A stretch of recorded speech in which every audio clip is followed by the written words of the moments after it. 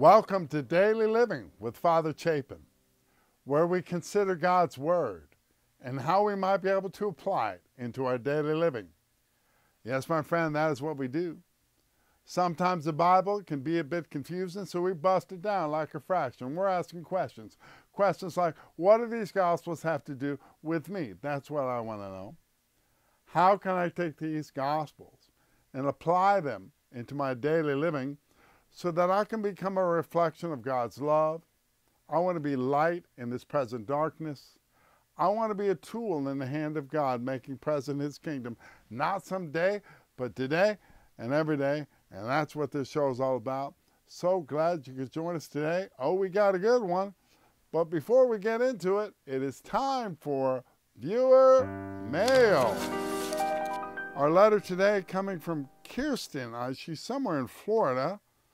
And she writes, Dear Father Chapin, I just wanted you to know that I understand that sometimes the encourager needs encouraging himself.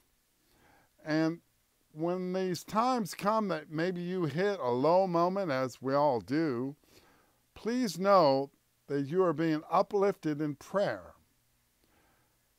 I hope you keep your energy level up over these next couple of months and you continue to bless so many people with your messages and help us grow in Christ. Have a wonderful season, and remember that you are prayed for and thought of often. That is Kirsten, somewhere in Florida. What Kirsten would not have known when she wrote this, she's my angel, is that I have just been diagnosed with second-stage throat cancer. So I'm going to be having to leave the air for a little while. I'm going down to Houston, MD Anderson. They got the best of the best, and they're going to try to take care of this. So in a couple of weeks, we're going to have to go back to 3 years ago, which would be kind of funny because my eyebrow hadn't been fixed yet. But I'm coming back, so you just wait on me. I will be back. But in the meantime, let us quiet our minds, put ourselves in the presence of God. You know, we spend so much time running here, running there, doing this, doing that. How often do I just stop and say, where am I going? The good news about the good news is that your shepherd wants to lead you. Jesus said, I am the good shepherd. A good shepherd lays down his life for the sheep. A hired man who is not a shepherd and whose sheep are not his own sees a wolf coming and leaves the sheep and runs away. And the wolf catches and scatters them. This is because he works for pay and has no concern for the sheep. I am the good shepherd. And I know mine, and mine know me, just as the Father knows me, and I know the Father. And I will lay down my life for the sheep. I have other sheep that do not belong to this fold. These also I must lead. And they will hear my voice, and there will be one flock, one shepherd.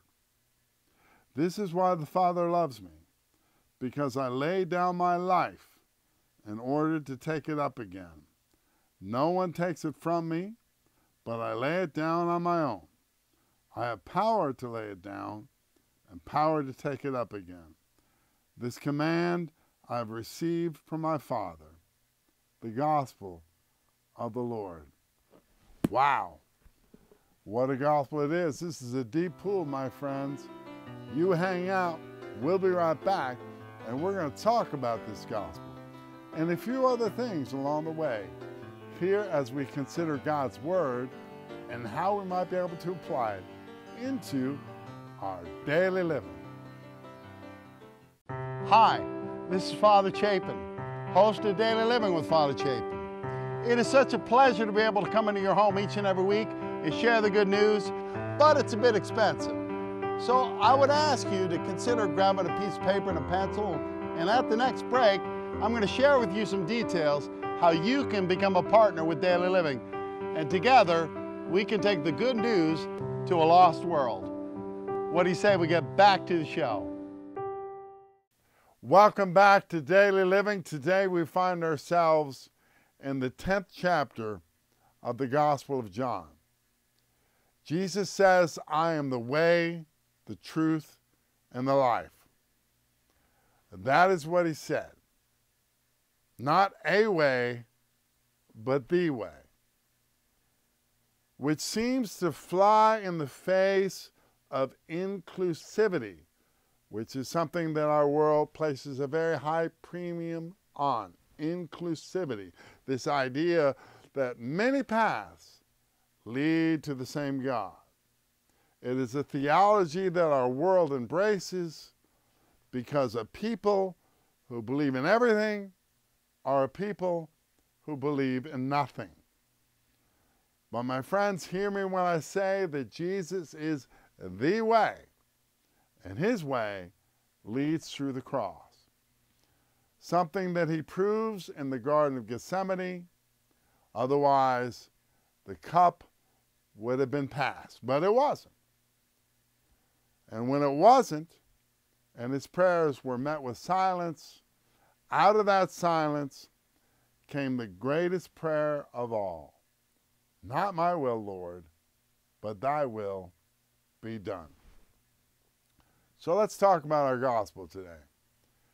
Jesus is speaking with the religious leadership of Israel, and they are not fans. They do not like him. He flaunts Mosaic law. He seems to have zero respect for the elders and the traditions. And frankly, he's making them look bad, and they hate him, and so bad they want to kill him, despite the miracles, which they have written off as works of the devil. Jesus, time and time again, gets in their face and points out the hypocrisy and how they had taken the word that had come through the prophets and twisted it. How they had taken the 10 Commandments and blown them up into 614 laws and then laid that burden on the people.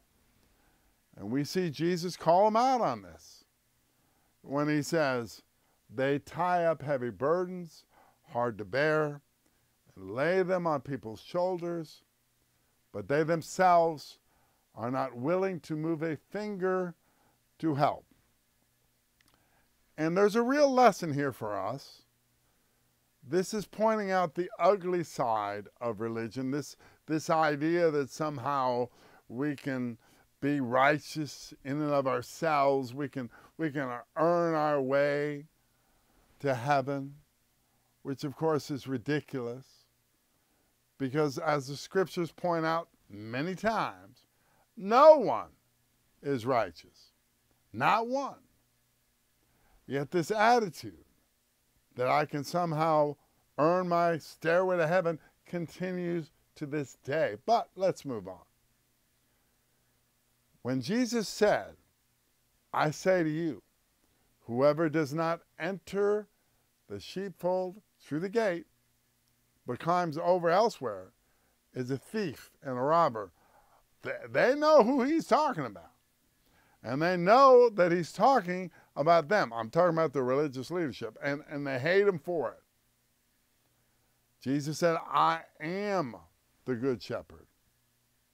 The good shepherd lays down his life for his sheep. Now, this is the fourth I am statement that we find in the Gospel of John, and could possibly be the most beloved of the seven. I am the good shepherd. Once again, notice not a good shepherd, but the good shepherd, the God shepherd. And I love that image, the shepherd. It's fitting. Jesus is our good shepherd, and he is the way, the truth, and the life, and no one comes to the Father except through him. Which, as I said, might at first glance not seem very inclusive, but then again, it's super inclusive because he calls all his children. But clearly, not all roads lead to the same God. I'm the good shepherd. I'm the truth, the way, and the life. No one comes to the Father except through me. Now, of course, the religious leadership, they were having none of this. They rejected Jesus. And it is a rejection that continues to this day. What gives him the right to say that? Well, let me tell you. Let me tell you what gives Jesus the right to say this. The tomb is empty. He is risen. Alleluia, alleluia. That is what has given him the right to say that. And what is he speaking? Well, he's speaking truth. And not just truth, but absolute truth. And absolute truth is often uncomfortable truth. It's like a pit bull on a chain. And of course, we live in a world where nobody wants to hear absolute truth. We don't want to hear it. Relative truth, oh, that's okay. We can deal with that. Opinions, no problem. Just as long as they don't offend anybody. I mean, we are taught in our world today to be very careful not to offend anybody. Jesus was a lot of things, but careful wasn't one of them, because he spoke absolute truth, and it has an edge. It's sharp. I am the way, the truth, and the life. No one comes to the Father except through me. That is absolute truth, and they killed him for it. But in the end, the truth prevails. Why? Because the tomb is empty. He is risen. Alleluia, alleluia. This is Daily Living. I'm Father Chapin. You hang out. We'll be right back, and we will continue to talk all about this gospel and how we might be able to apply it into our daily living. Hi, this is Father Chapin, host of Daily Living. If you feel like you're being fed by this ministry, I would ask you to prayerfully consider a partnership with Daily Living and what we're trying to do here. A monthly gift of any amount that you feel comfortable with, and I will send you a monthly newsletter, and if you provide an email address, a script of the show prior to its broadcast. Just write a check to Daily Living, P.O. Box 339, Nitro, West Virginia 25143. You can also go on the website at mydailyliving.com and give through PayPal, and together we can shine the light of the good news in a whole lot of dark places. What do you say we get back to the show? Welcome back to Daily Living. I am the Good Shepherd, a hired man who is not a shepherd and whose sheep are not his own, sees a wolf coming and leaves the sheep and runs away. And the wolf catches and scatters them. My friends, the wolf is Satan. He catches some, he scatters others. Has he caught you today? Some might ask, well, hey, God, why didn't you just kill the wolf? Seems like a reasonable question. But the reason God doesn't kill the wolf is because the wolf is choice. And without choice, free will is impossible. And God loves you so much that he has given you the choice and free will to not love him back. I'm the Good Shepherd. I know mine, and mine know me. And I love that. The Greek word here for to know is ginosko. And it's much more than just knowing somebody. It's a much deeper word. It suggests an intimacy. It suggests a knowing everything about somebody. Knowing their joys, knowing their fears, like you would know your child or your husband or your wife. I mean, you think about that. God loves you so much. He knows you by name. He knows you intimately, everything about you. But then there's the flip side of that. Depart from me, you evildoer. I never knew you. So it's kind of an either-or situation. He either knows you as a sheep, or he does not know you as a goat. So how do we know Jesus? Because, of course, we want to be on the sheep team, right? Who is Jesus? And who is he to us? Well, let me start by simply making the point. If I were to ask a room full of people What animal would best describe you, represent your personality? I imagine I'd hear all kinds of things, like maybe a lion. I'm a lion. Or I'm an eagle. Or I'm a wild stallion. Probably a lot of things, but you know what I'm probably never going to hear, ever? I'm a sheep. Probably wouldn't hear that. In fact, sheeple is a derogatory term for people that just blindly follow anything. We don't want to be a sheep. Sheep are stupid. Sheep can't take care of themselves. They're helpless. They need constant attention. Because left alone, they just go to pieces. A pig, on the other hand, I mean, if you let a pig out into the wild, it can survive. And through generations, it becomes a wild boar.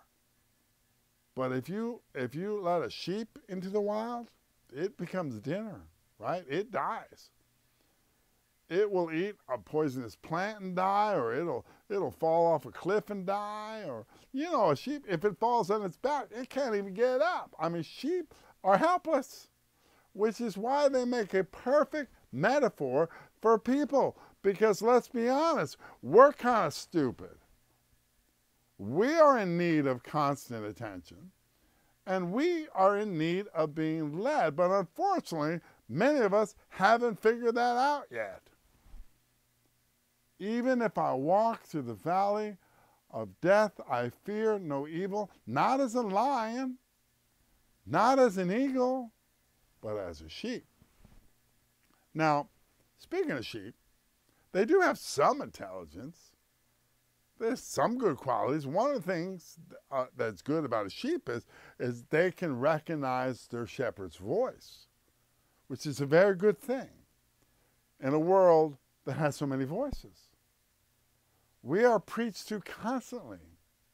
Again, getting back to that idea that we can make ourselves righteous and earn heaven, or we can make our soul as light as a feather and drift up into heaven to meet God. You know, it sounds beautiful, but it has nothing to do with Jesus at all. It has nothing to do with Christianity. We do not subscribe to a merit-based theology. We cannot save ourselves, which is why we are in need of a good shepherd, who is the way, the truth, and the life, who lays himself down for his sheep, which, by the way, is you and me. Because this is the only way we can be saved from ourselves. It's through his cross. Jesus says, a thief comes only to steal, slaughter, and destroy. I come so that they can have life and have it more abundantly. Like I said, we live in a world with many voices. What voice are you listening to today? Somebody with pretty words telling you how you can save yourself from yourself? Somebody that's trying to show you how to have a better, more vibrant, and abundant life? These are false prophets. Jesus says, I came so that they might have life and have it more abundantly. Now, it's interesting. The word life here, the Greek word that's used, is not bios, which is what you would normally use. Bios, which means physical life, but it's not bios. It's zoa, which speaks much more to the quality of life. It's a life that we all want to have. It's a life that we want to live. It's a life of peace. It's a life with a promised destination. And that promised destination is eternal life. I'm the way, the truth, and the life. No one comes to the Father except through me. Oh, how we push back on that. How many of us say, well, no, I'm a lion, you know, I'm a wild stallion. I got this. Yet as we look over our lives and give it an honest assessment, how's that working out for you? Really? I'm reminded of one of my favorite movies of all time. I love it. It's been around for a long time. It's called The Shawshank Redemption. It's a great movie. And there's a lot of themes in there, a lot of religious themes. But it's about a prison, and there's this scene that's played by Morgan Freeman. And who doesn't love that guy? He's a great actor. And Morgan Freeman is playing this character, and his name is Red. And so Red is called in front of the parole board, and they ask him, are you sorry for the crime that you did? And he said, there's not a day that goes by that I don't feel regret. Not because I'm here or because you think I should be here, but when I look back at the way I was then, a young, stupid kid who committed that terrible crime, I want to talk to him. I want to try to talk some sense into him, you know? Tell him the way things are. But I can't. Because that kid's long gone. And this old man is all that's left. Wow. Let me ask you this question. If you were to talk to your younger self today, what would you say? Better yet, do you think he'd listen? My friends, we have all had occasions where we have wandered far from our Good Shepherd. Hear me when I say Christ died for those occasions. How do you know you're loved? Well, the greater the sacrifice, the greater the love. Or as Paul puts so well, when we were still powerless, Christ died for the ungodly. Very rarely will anyone die for the righteous person, though for a good person one might possibly dare to die. But God demonstrates his own love for us in that while we were still sinners, Christ died for us. Now let me ask you this. How does that have anything to do with what you've done or haven't done? How does that have anything to do with how righteous you are or how unrighteous you are? He died while we were still sinners. Why is Jesus our good shepherd? Well, I can give you 4 reasons. Number 1, he died for his sheep. And he died for us while we were still sinners. Number 2, he knows us intimately by name. In fact, he knows us better than we know ourselves. Number 3, he gathers his sheep from a world full of wolves and cares for us one day at a time if we are willing to turn the care of our lives over to him. And finally, number 4, and this is the greatest reason, the tomb is empty. He is risen. Alleluia, alleluia. He is our good shepherd because he defeated death. And he makes it very clear in John 14. In my Father's house, there are many dwelling places. And I will come back for you so that where I am, you also may be. Your shepherd is calling for you today. Do you hear his voice? Are you listening to his voice? Or are you listening to the voices of fear, the voices of greed, the voices of lust? Let us draw closer to our good shepherd. Let us dial into that quiet voice that is trying to lead us through this chaos we call life. Let us take the time to spend time with him in his word, to hear his word preached, and most importantly, just talk to him. Let us enter into prayer. Are we part of his flock? Or have we been scattered? Who are we following today? Are you a lost sheep? Does it sometimes feel that way? Never forget, there will be more joy in heaven over just one repentant sinner than 99 and no need of repentance. Although, to tell you the truth, I'm still trying to figure out who those 99 are. My friends, we all stand before the cross. Your good shepherd is calling for you. Do you hear his voice? Are you listening to that voice? Or do you feel lost? Never forget, one cannot be found until they first realize they are in fact lost.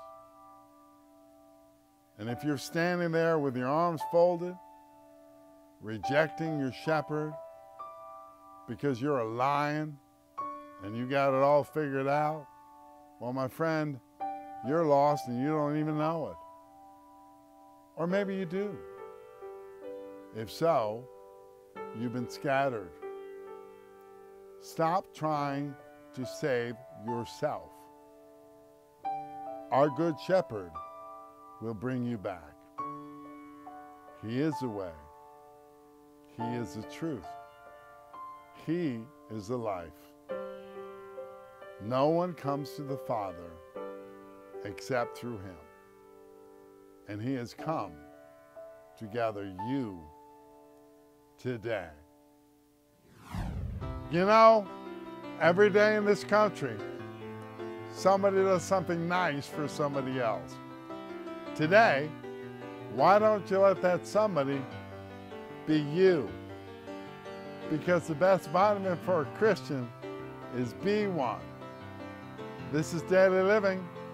I'm Father Chapin. And remember, if you're looking for a new life, God accepts trade-ins. Hope you can come back next week and we'll do it again.